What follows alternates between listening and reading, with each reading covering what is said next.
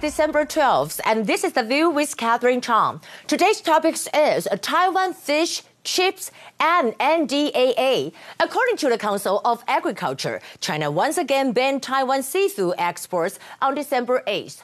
On the same day, the U.S. House of Representatives passed the bill to provide $10 billion military aid to Taiwan. Here are some points.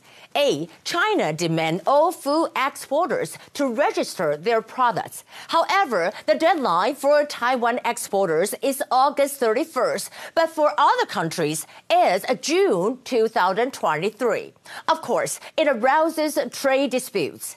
B. I think the ban on Taiwan seafood is politically motivated. Why? First, it might be related to the NDAA. Almost at the same time, the U.S. House of Representatives passed the 2023 National Defense Authorization Act, NDAA, which authorizes up to $10 billion in grants to Taiwan. Second, it might be related to the TSMC's 2-inch ceremony in the United States. Taiwan Semiconductor Manufacturing Company TSMC held the first 2-inch ceremony in Arizona on December 7th, only one day before China's banning on Taiwan seafood. Something worth mentioning is that the founder of TSMC, Morris Chang, and his wife, Sophie, had a private meeting with U.S. President Joe Biden after the ceremony. Well, this is the photo of Morris Chang's wife, Sophie, and Biden 49 years ago. Well, Biden wrote in the photo, "Sophie, it has been a long time, but you are still gorgeous and lovely." We can see over the photo here. We can see that the photo was taken in 1973. Well, Biden was running for a senator, and Sophie was one of Biden's campaign organizers. Here are the top stories. Today, we have less than 20,000 domestic cases. First, I want to talk about China bans Taiwan's export in order to reopen small three links.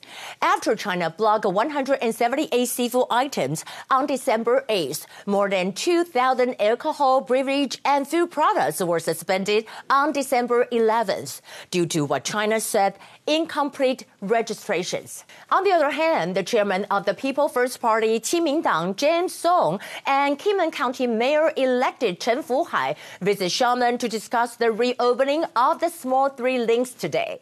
At the same time, Taiwan President Tsai Ing-wen said that the reopening of the small three links hasn't been confirmed yet. China once again hinders the export of Taiwan's products. Such an approach doesn't enhance the normal cross-strait trade relationships. On the other hand, Germany said that Taiwan is important. According to the German press, Tagesspiegel, Taiwan is the most important place to protect because of its global influences in the semiconductor industry. The loss of Taiwan's chip supply will drive international development to stagnate.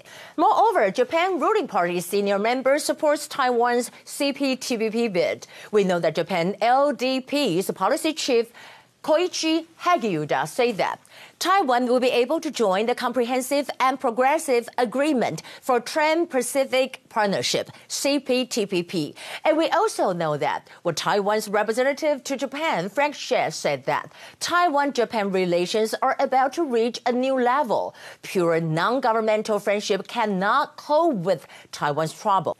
In addition, U.S. military's B-21 is targeting to protect Taiwan Strait. The U.S. stealth bomber B-21 Raider was unveiled in a high-profile event on December 9th. U.S. Secretary of Defense Lloyd Austin made it clear to deploy the B-21 to deter China, and he said that B-21 Raiders could fly under the noses of Chinese S-400 air defense systems and soar the Taiwan Strait with quick-strike mines.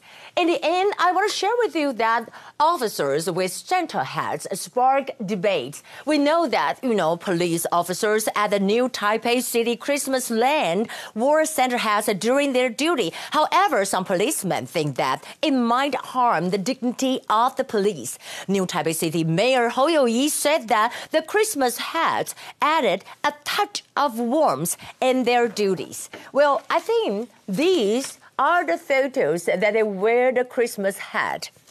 Don't you think it's kind of cute? Well, that would be the view for today. This is Catherine from Taipei. I hope you all have a nice Monday. and I'll see you again.